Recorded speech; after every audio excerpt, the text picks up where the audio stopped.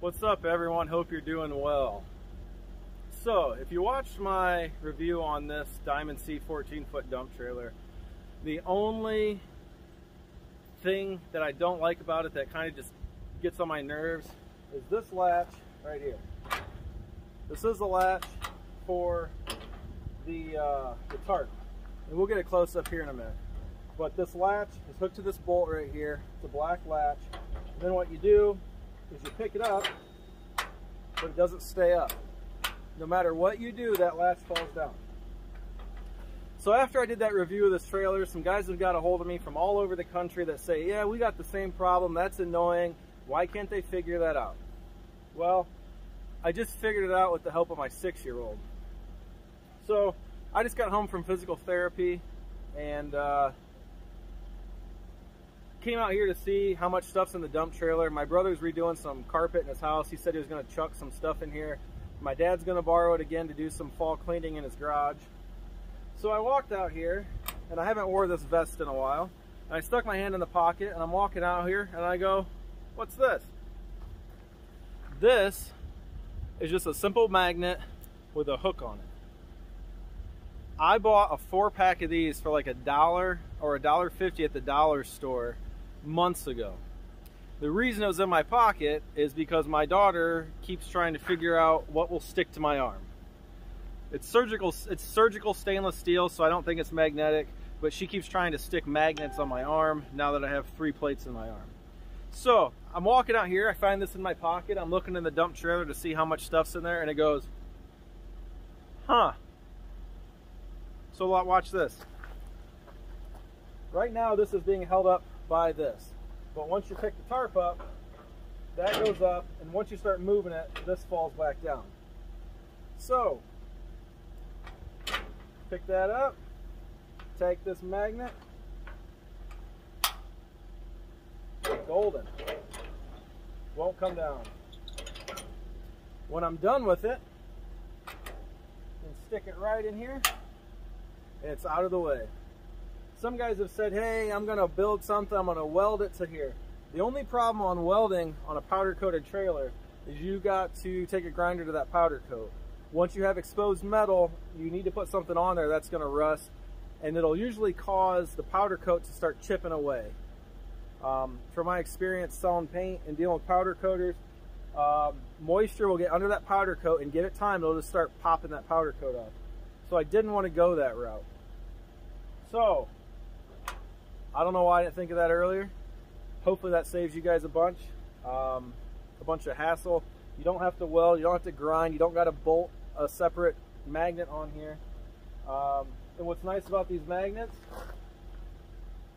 is I have 2 of them right here. I'm going to stick one inside the front of the toolbox in case I lose this one. When I'm not using this one, stick it right on the inside, no one will know it's there. So let me give you guys a close-up of what I'm talking about here.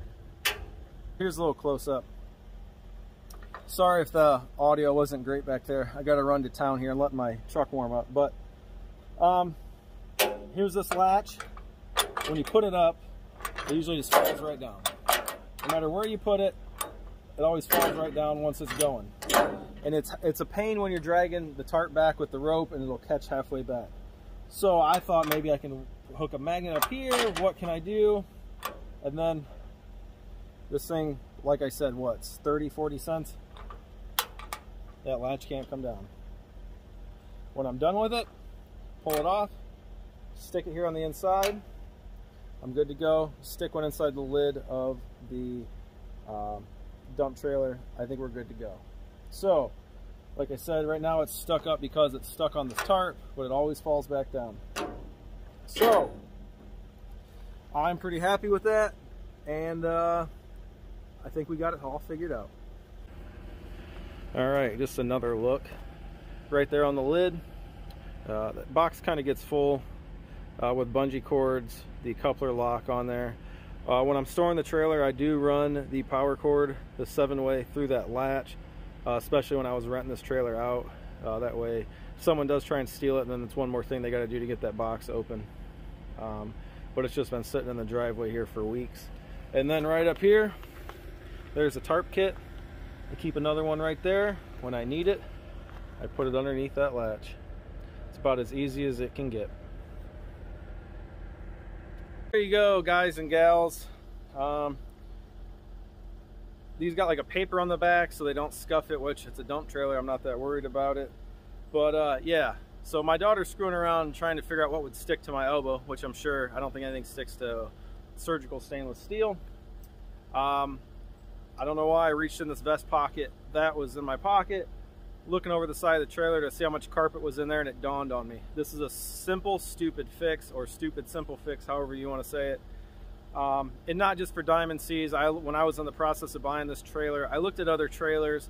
A lot of them had the same thing, or there's a spring. Springs get rusty, they break. I don't want to weld or screw into that right there.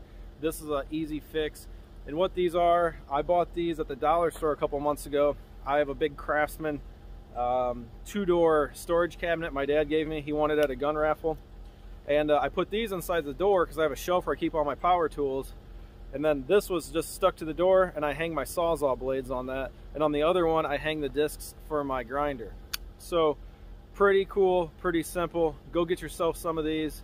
I think you'll be happy. Even if you do have a trailer that has a spring or another latch mechanism to hold that primary latch up, probably keep a few of these around just in case.